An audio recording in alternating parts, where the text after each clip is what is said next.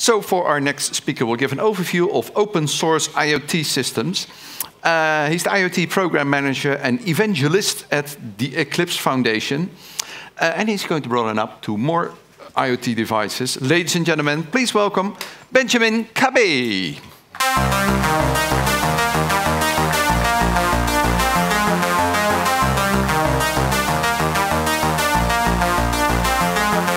There you go. And point it to that. I'm good. Thanks for having me. All right, talking about open source for IoT, I'm with the Eclipse Foundation, so I'm biased. Like you will hear a lot about what's going on in the Eclipse community, but yeah, I want to use this talk as a way to let you know about what's next, like what's after having used LoRaWAN, the Things Network to connect your things. There's probably more than you want to do with your data. You want to analyze the data. You want maybe like one thing that I didn't hear today yet is edge analytics. Like how do you maybe process some of the data at the edge? So that's kind of the point of my talk. Just to start with something that I believe is not very controversial, open source wins, right? Many of the talks today demonstrated that, and if we look just at the internet, right? A couple decades ago, those were great silos, if you will, great stacks for doing file transfer and instant messaging and whatnot. Only if you were, say, a CompuServe user, it was very unlikely that you would be able to send data or to send files or to chat with people from AOL.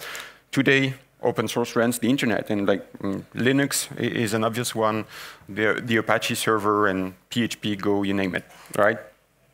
It's also about open standards, and I think like if LoRaWAN can be as successful as this guy, then you're all in a good shape.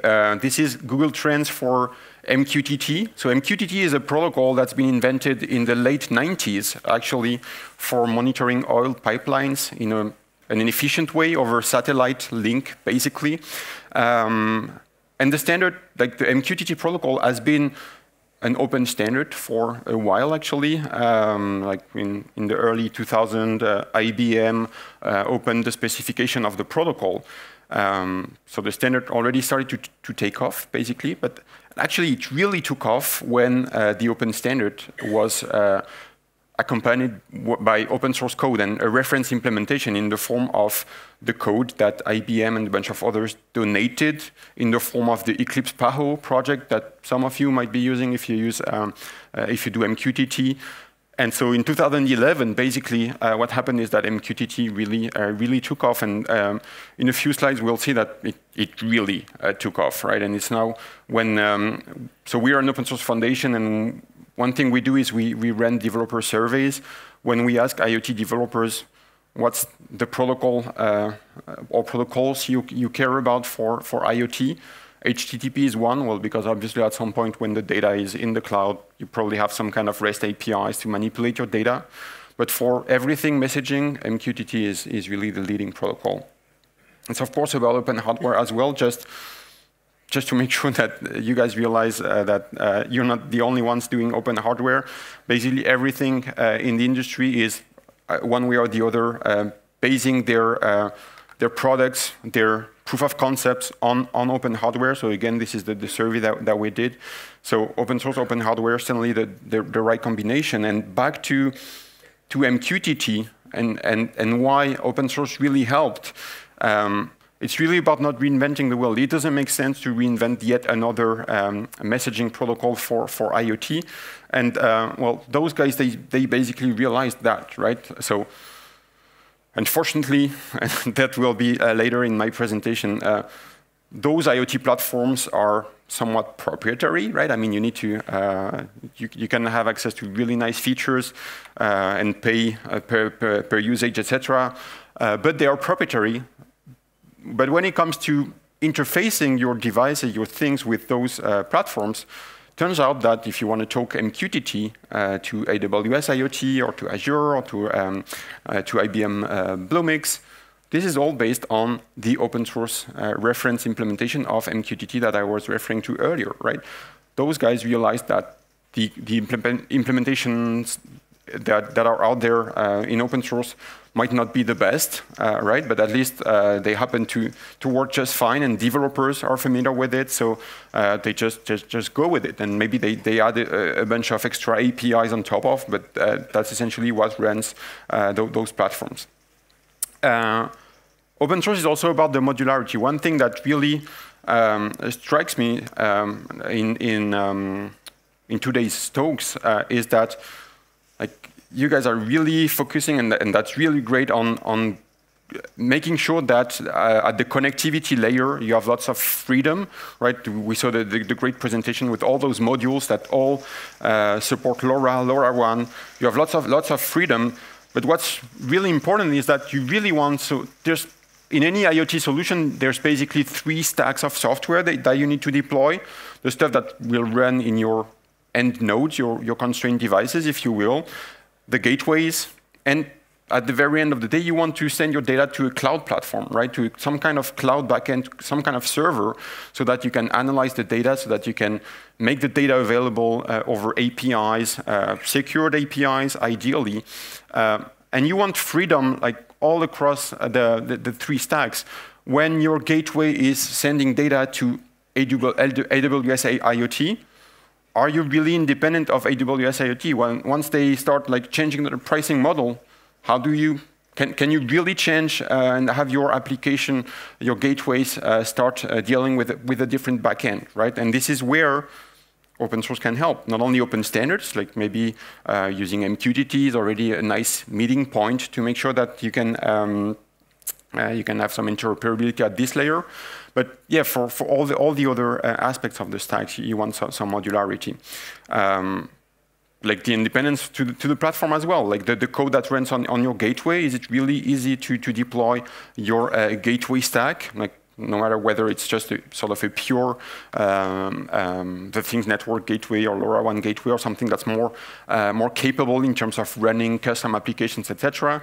Can I run my code on an Intel gateway or on an ARM gateway in the same way? I don't know, like if you use open source, it's more likely that this will be possible. If you use open standards as well. And so this is where, so there's lots of open source initiatives around IoT, right? And in this community in particular, at Eclipse, we do a lot. So Eclipse IoT is part of the Eclipse Foundation, which Apache Linux is basically an open source software foundation. We help people and companies collaborate on open source software and be successful in building products, services, and selling services on top of the open source software. Back to the opening keynote this morning, it's really about growing the pie, right? Not reinventing the wheel, not competing on the commodities, and really growing the pie. So we have lots of open source projects, and in particular around IoT.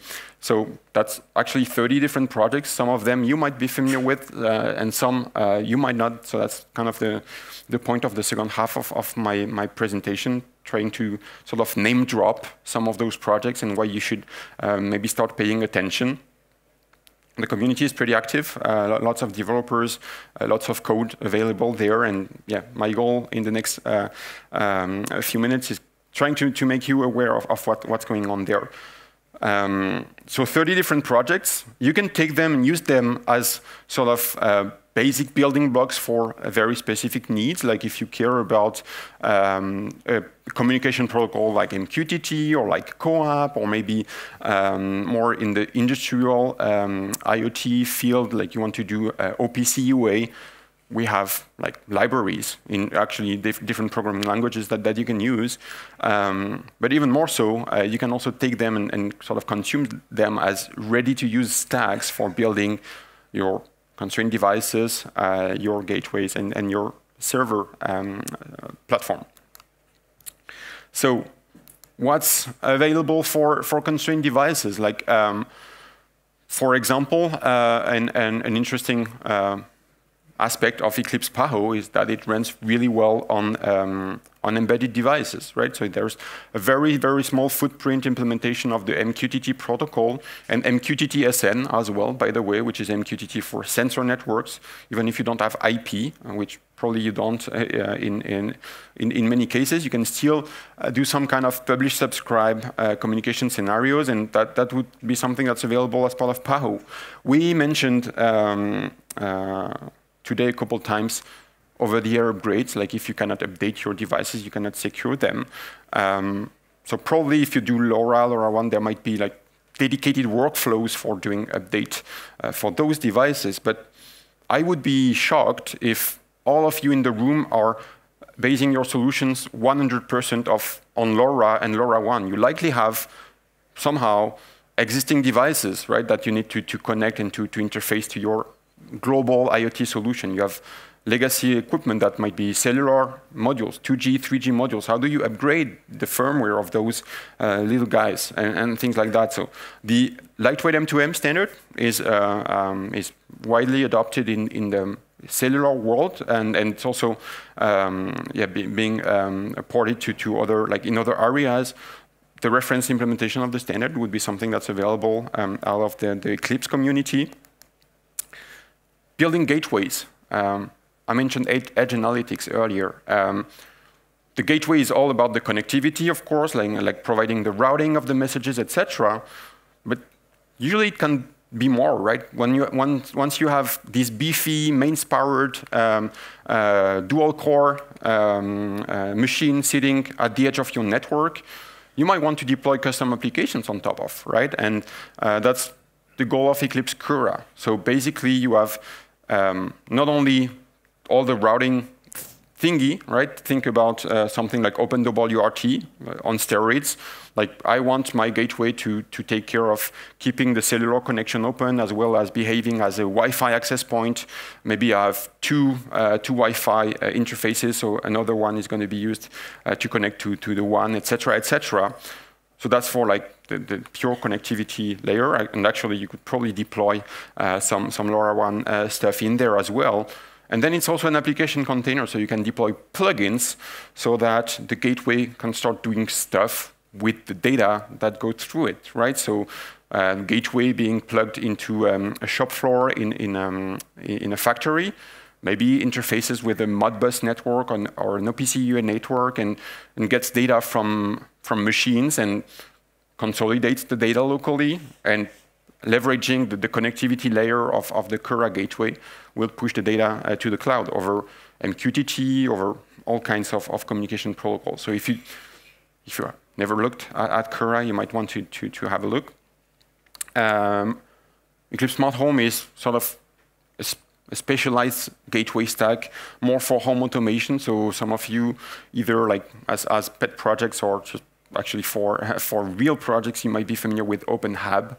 So this is all things home automation. What's my like the rules that I want to apply when the temperature goes above a specific threshold, etc.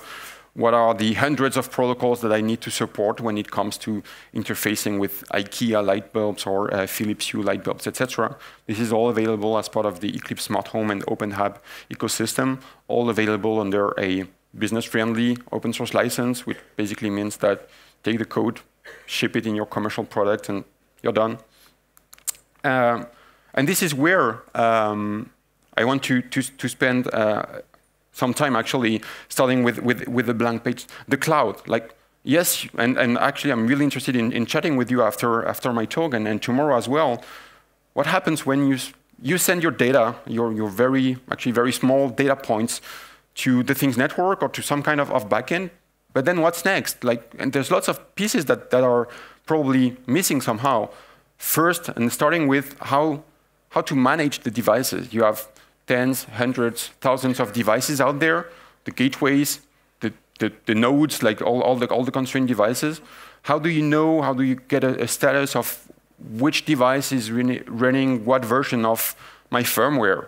How do I roll out new upgrades to my gateways? Like I want to upgrade the Linux distro or the Cura distro. How can I do that in a way that maybe like over a couple of days, I want to do that. I don't want to upgrade my 1,000 devices at the exact same time, because like downloading 100 megabytes worth of firmware at the exact same time will just kill my network.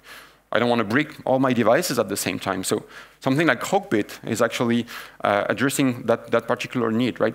Software rollouts, everything software rollouts. With, for example, the help of Leshen, if the actual protocol you care about for rolling out your updates is lightweight M2M, but maybe you care more about TR069 or a proprietary protocol for pushing new Docker images or whatnot. But at least you have like the generic orchestrator for your software rollouts and the fancy UI, the fancy dashboards to see how many devices are running what version of the firmware, etc., etc. So that's an important piece, right, of the IoT server stack. And there's lots of other services, right? How do you deal with the connectivity? Again, you might have like many devices that are like brand new, and you have lots of freedom to create like your custom maybe protocol to send data from your edge devices to the cloud. But there's also lots of brownfield devices. Some devices might be talking an old HTTP-based kind of protocol. How do you make sure to have one single consistent API for everything telemetry, right? You have devices pushing data from the field. How do you address the identity of the devices, no matter whether they're speaking MQTT over TLS or CoAP or whatever else? How do you get to a point where you really like start building your applications in a way that's really protocol agnostic? And of course, the other way around, you want to send command and control messages in a consistent way as well. That would be the scope of Eclipse Hono, right? So that's how do I deploy something that's protocol agnostic and that's scalable? If I need the ability to ingest more data into my backend, because now I have millions of devices, well, Hono is basically cloud native, to use a buzzword, and you can really spin as many new instances of the service as you want. So that's another building block, if you will, for the connectivity part. Eclipse Ditto for digital twin. I want to interact with my smart device, with my IoT device, no matter whether it's effectively attached to the network, like right now, or whether it might be at some point, right? And I want to turn the light on or off virtually with my digital twin, and at some point, like Ditto, for example, will know what it means to synchronize the virtual state of the digital twin with the real physical state. So that's Eclipse Ditto, right? And so all those building blocks, some of them, like you might want to really use them as just building blocks, especially if you already have the other pieces of the puzzle in your existing platform. Or if you don't, maybe you want to look at Eclipse Kapua, which basically defines the APIs for all those services that are required in a typical IoT solution: connectivity, digital twin, device registry, blah, blah, blah. And so it provides a description of all those APIs and orchestrates them, provides a dashboard, etc. So by default, you could deploy Kapua with those services as the implementation, or you can maybe replace them by other open source projects or your own proprietary building blocks. And so we've been around, and the community has been around for 5 or 6 years now, and there's lots of, just like very similar to this community, lots of hobbyists, I guess, who use and who develop the projects, but even more, it's actual companies. And so this is one example, and like maybe the best example for me would be, so this is Bosch, a Bosch conference, and basically for most of the projects that I mentioned, they ship commercial products with like commercial support and SLA, etc., on top of the Eclipse open source projects. They take Eclipse Hogbit, they add certification and support for their products, and they sell it basically. But underneath, whenever there is a new feature that they want to deploy, it's very likely that they will do it first in the open source component in Hogbit or whatever else, and then like sort of extend it, package it nicely in their commercial products. We do a lot of evangelism around open source, and if you, and that's maybe one of my calls to action, if you build some cool technology on top of open source software, it doesn't have to come from Eclipse. I'll be happy, and we would be happy to help you sort of spread the word. We have a virtual and an online community where we do webinars every other week. We organize developer challenges for people to basically show what's possible on top of open source software and what products can be built. We have a marketplace that also helps really sort of articulate how to do business with open source. And again, to the point of growing the pie, people who build plugins for, say, Eclipse Cura or Eclipse Smart Home, our sort of gateway stacks, they can distribute them on the marketplace. And maybe that's something actually that would be interesting to see in the Things Network community, like leveraging the fact that people can build extension to the core infrastructure and allow them to market it. Like, it can be free plugins, but it can also be things for which you need to pay a fee or a license, and we help people do that. One thing we do as well is testbeds. Like, I did lots of name dropping, and there's lots of projects that you might be having a hard time figuring out what they really do. With the testbeds, we basically take real end-to-end use cases and show how project X, Y, Z from the Eclipse community plus project and products ABC from commercial vendors can be used together to really build a solution and show where are the points where people can sort of extend the solution and really add value, right? And what's the core open source infrastructure, and what's really the value add of all the partners in the ecosystem. So that's our website. I would hope that like I said, like there's a lot going on, and my point was really to make sure that you guys build solutions on top of really cool open standards, open protocols for everything connectivity.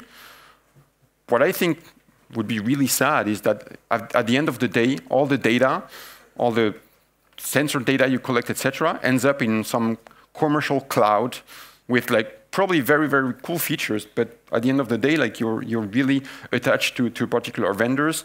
I would hope that you start by looking at what's available in the open source community at large, beyond purely the connectivity bits, and so edge analytics and device management, etc., etc.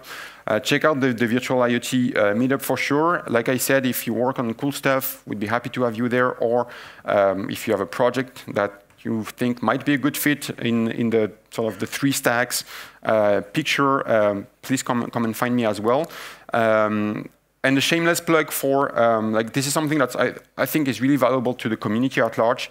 The developer survey that I mentioned a couple of times already, we've been doing this 3 or 4 years in a row. We try to understand what people do with IoT, and like, we are an open source foundation, so it's not like we're going to sell the data to anyone. We just can't, but having more data points is certainly very valuable. So if you have 8-10 minutes maximum of your time to fill out the survey, that would be incredibly helpful. And with that, I don't know how many minutes for questions. Of course. Thank you. Thank you very much, Benjamin Cabe. Right on time, perfectly. Thank you awesome. For that. I had no idea. The survey, what is it about? So, IoT developer survey, it's basically what protocols do you use? Are you, what cloud platforms do you use? Are you rolling out your own commercial cloud, or are you running stuff based on open source components? What verticals people are working on in IoT, like is smart building bigger of a thing than smart agriculture, etc. We feel it's important to understand what people really do and we care about. Security. Everyone says, and that would be really interesting to see the trends. people say security is number one, number two, number three concern in IoT, yet hardly anyone works on IoT security. So that's always pretty... But the data of the server are open source, right? Absolutely, so yes. we can work with that too. Okay. Yes. Any questions or remarks for Benjamin? Yeah, over there.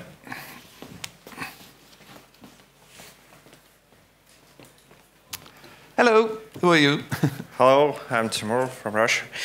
Yeah, all we know is that the open source solution can, it's challenge for a lot of developers to start and getting started with products, but also we know that all solutions need to do certification and approve in a government organization, and in practice would be enterprise solutions. It's more predictable to apply the certification and another features. Yeah. And what should we do with open source solution when we work with government on another city's organization? Yeah, thank you. So I doubt that all the small and medium-sized organizations will deploy 100% like open source stacks in their environments. What I do see though is that, and in the testbeds we actually really see this a lot, is you start prototyping your solution using open source software, knowing that at some point, like when you go to the market, you will need partners that will be able to give you SLAs and to have like to provide you with the insurance that your stuff will really work. So it's likely that at the end of the day, for maybe your cloud, you will partner with Bosch or with Red Hat. They operate and they provide you with a commercial distro, if you will, for your IoT cloud, or same for the gateways. And back maybe to the Red Hat example, that's like in the Linux world, that's the perfect example. Like Linux is 100% open source, yet you probably buy one way or the other when you operate servers, like in critical environments, you will pay Red Hat licenses or whatever else because you want people to be able to come on site and debug whatever is wrong on your server at some point, right? So certification and all the agreements to have the SLAs, etc. They come with the ecosystem of vendors that provide stacks and commercial stacks on top of the open source building blocks. I think is what will be and what is happening. Does that answer your question? Yes. Anyone else? Question, remarks, theories, gossip? Anyone else? Last chance? No. Thank you very much. So you know where to find me. Yeah, you know where to find him. Benjamin Cabe.